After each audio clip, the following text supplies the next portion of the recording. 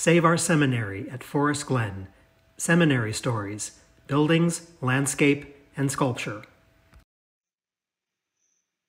I'm Gene Rich. I'll be the presenter today on the topic Finding the Lost Mermaid from the Save Our Seminary Glen Restoration Committee.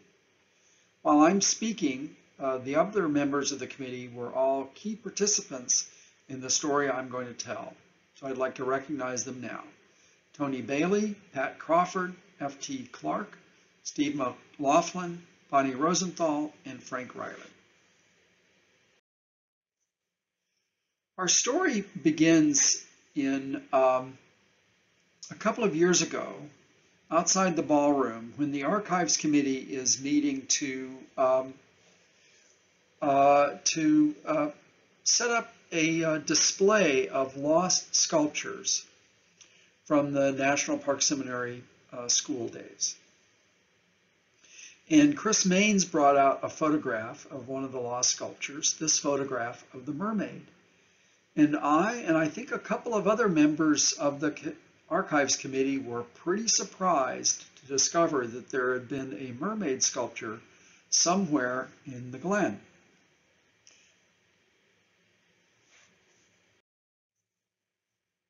So as our Save Our Seminary Glen Restoration Committee convened and started doing research on lost features of the Glen, we were posed with this surprise. There was a mermaid in the Glen, and a variety of questions occurred to us. When was the mermaid there? Where was the mermaid located? When did it disappear? Because it's certainly not there now. Where did it come from? And is it possible that there could ever be a mermaid in the Glen again? As part of our research to discover the lost features of the Glen of the National Park Seminary, our committee has been busy over the last year going through scrapbooks and photo albums that were put together by students during the school years. And here's a scrapbook photo of the mermaid from the 1920s. You can see that back at that time, the mermaid was certainly a feature of the Glen that was very popular with some of the students. So we know the mermaid was there in the Glen in the 1920s. What about where it was located? Where is this mermaid statue located? Well, Frank Riley and I, who each have spent a fair amount of time wandering about in the Glen of the National Park Seminary, felt it was pretty obvious that this must be along one of the streams in the Glen. But there are actually three streams in it now, the same three streams that were there back in the 1920s. This is an only partially accurate artistic description or depiction of the National Park Seminary Glen back in the 1920s. And I'll point out some of the key features here. First, of course, we've got historic buildings that everyone is familiar with. There's the Colonial House, there's the Main, which was the original Ye Forest Inn, and there's the President's House, and then here's the lost path down to the ground staircase, which is slowly disintegrating, but still there. We've learned that this was actually a county road back in the 1920s. Here's where the grotto was, and here's where the stream was and still is.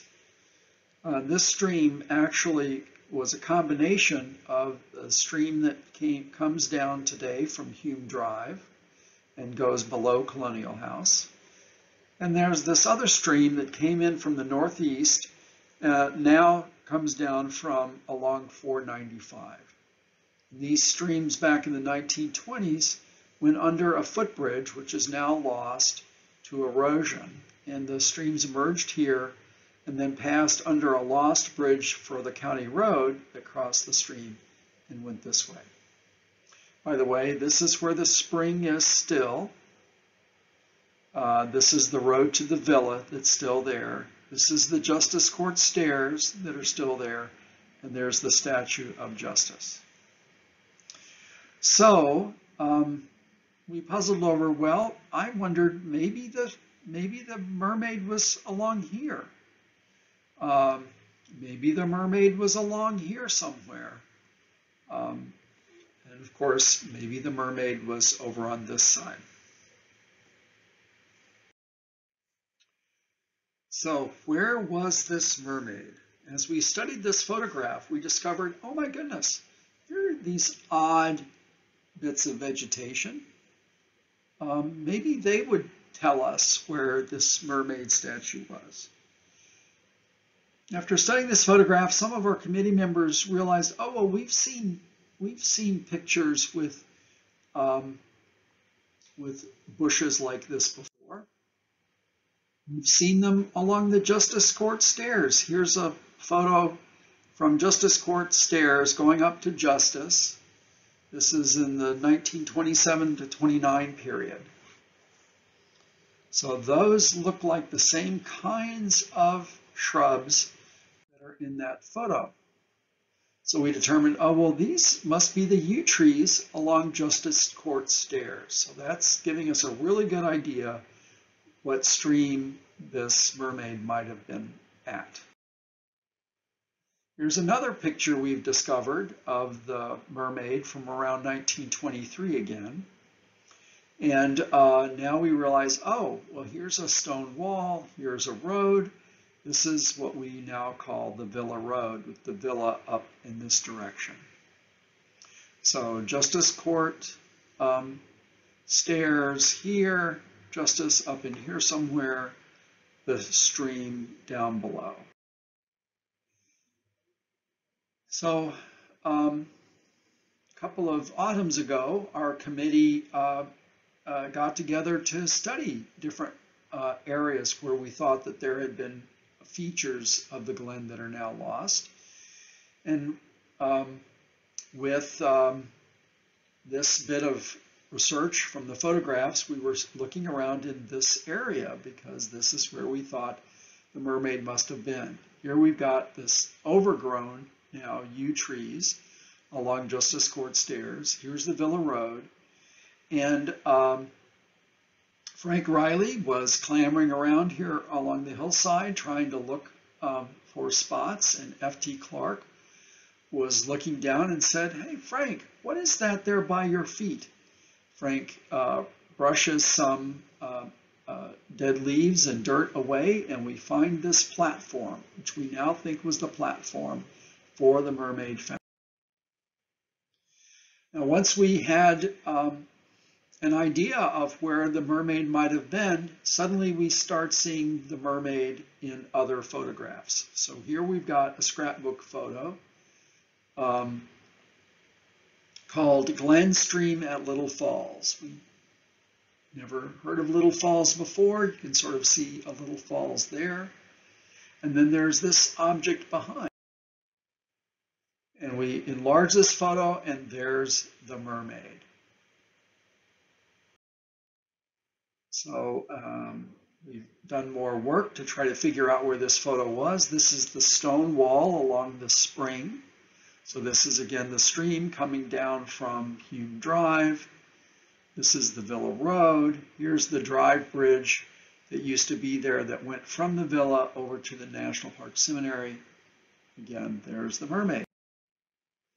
Here's a photo from present day. There's the spring. Here's that stone wall that runs from the spring. There's where the mermaid platform was that we found. Again, there's the remnants of the Villa Road. And as I will show in a moment, there used to be a path we've discovered that went from the spring all along this stream down to the bridge below the Colonial House. Okay, so there was a mermaid in the Glen. We know it was there starting in the 20s. We know where it was located. When did it disappear? Well, here we have a scrapbook photo from 1938. This is, as I will show you in a minute, along the path from the spring to the bridges below the Colonial House. We've called this area the Trailside Stop. We don't know what it was called during the school years, but that seems like a good way to describe this feature. This is a photo from around 1919. And here's the path coming from the spring.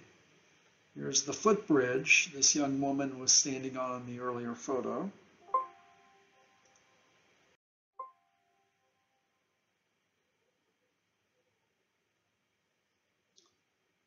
And here she is with the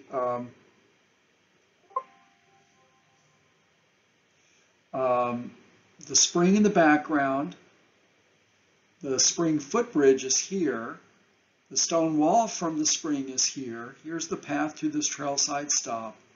Here's the footbridge approaching the trailside stop, and there is the Mermaid. So we know the Mermaid was there in 1938. Now, of course, we know that by the time of the 1980s, when photographs to document the history of the property were being taken again, there was no sign of a mermaid. So sometime between 1938 and the 1980s, the Mermaid disappeared. But where did the Mermaid come from? Well, Bonnie Rosenthal was doing research and found this lovely photo of a mermaid fountain that's in Bellingrath Gardens. This is a terracotta mermaid fountain.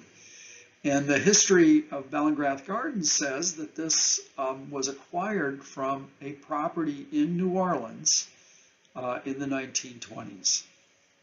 So this was not the National Park Seminary mermaid, obviously, but probably both of them are copies of some other popular mermaid fountain garden feature of that era. Here's a close-up of the Bellingrath Gardens mermaid fountain. And here to compare is a photograph of the mermaid in position at the National Park Seminary. And this, of course, reminds us that, that this was not just a statue, this was a fountain. And you can see very similar features to the features of the Bellingrath Gardens mermaid fountain.